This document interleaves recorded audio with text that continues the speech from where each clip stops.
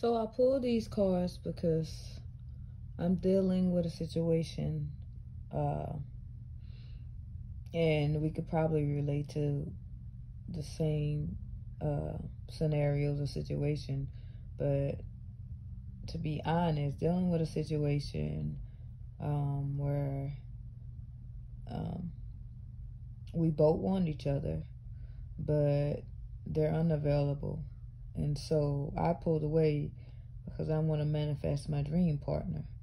Now, I pulled 6 cards because I was guided to pull 6 cards, and that card right there is crowning this reading. Now, prior to this reading, and I'm truthfully here and I'm very vulnerable to tell you what's going on with my personal life.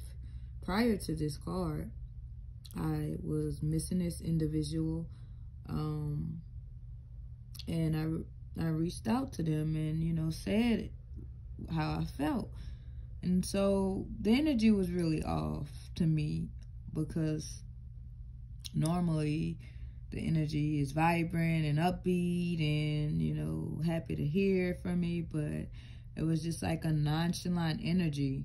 And so that was like an eye-opener in that case. So the first card that I pulled was 3 of Water, fullness. Now, my life is blissful and peaceful overall, right? And so that signifies that card. I'm new to tarot, but I love this. And that was the second card. My number was always number 7, spiritual warrior. All right. And that was the third card, 3 of air, doubt.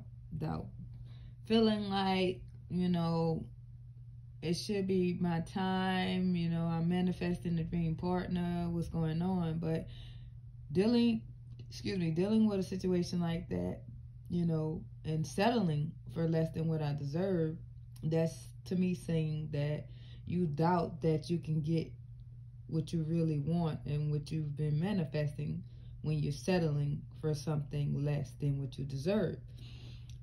Now, I've been in this energy for a while, hermit mode, healing past traumas, hurt, pain, insecurities. I've been in hermit mode going down the spiritual journey. And so that was that 4th card. And 4 is a significant number, if you know, the 4 elements. And so the shaman explains that spiritual journey. You see that eagle and that moon?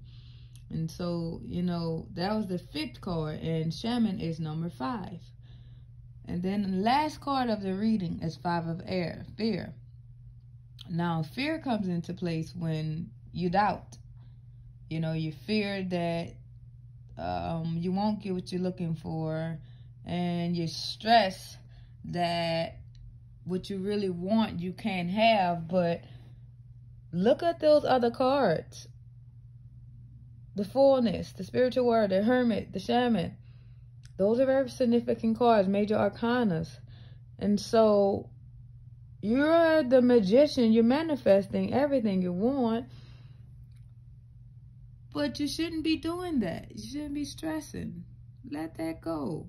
What you want will be attracted to you. Just keep that high vibrational energy. Keep healing. Keep, you know, going down this journey. You'll win.